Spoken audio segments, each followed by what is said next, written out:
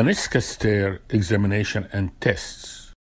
Meniscus is an important cushion that lies between the femoral condyle and the tibial plateau.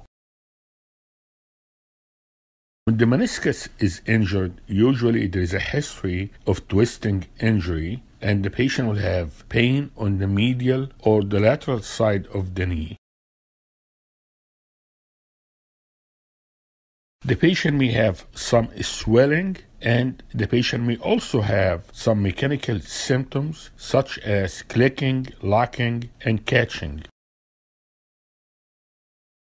So the patient will come to the doctor will examine the patient. During the exam, we may find some effusion, but the most important finding will be tenderness along the medial or the lateral joint line, especially if the patient has pain when you feel the joint line.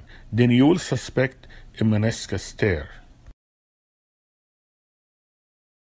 The problem with that is the pain may come from other causes such as bursitis, arthritis, or ligamentous injury. However, this is rare.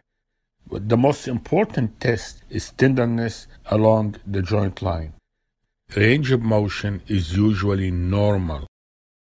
So you suspect a meniscal tear and you start doing the provocative tests. So you may warn the patient they may experience some pain.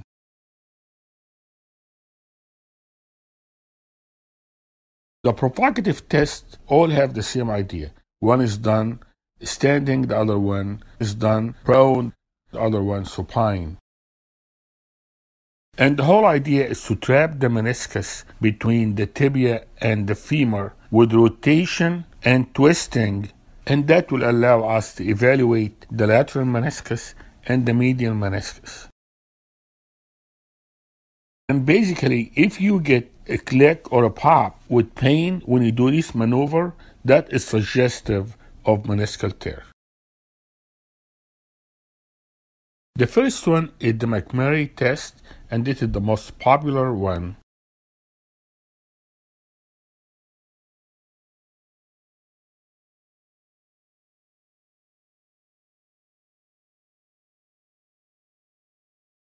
The second test is the applique compression test. The patient is prone, bend the knee to 90 degrees. This will allow the weight of the tibia and the foot to press down on the joint.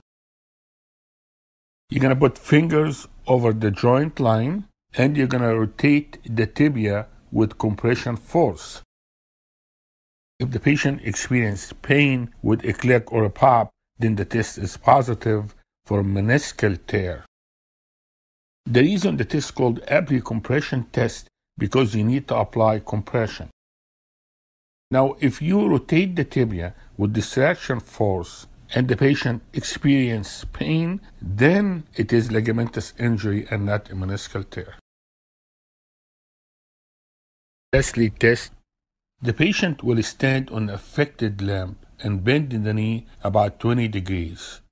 Make sure you hold the hands of the patient so the patient doesn't fall. The patient twists with the knee in internal or external rotation about 3 times, and a positive test when the patient experiences a click or a pop with pain in the knee. These tests are not specific for meniscal pathology, and the MRI is the procedure of choice to confirm meniscal tear. If you have a bucket handle tear that will block full extension, you will probably need to get an MRI early.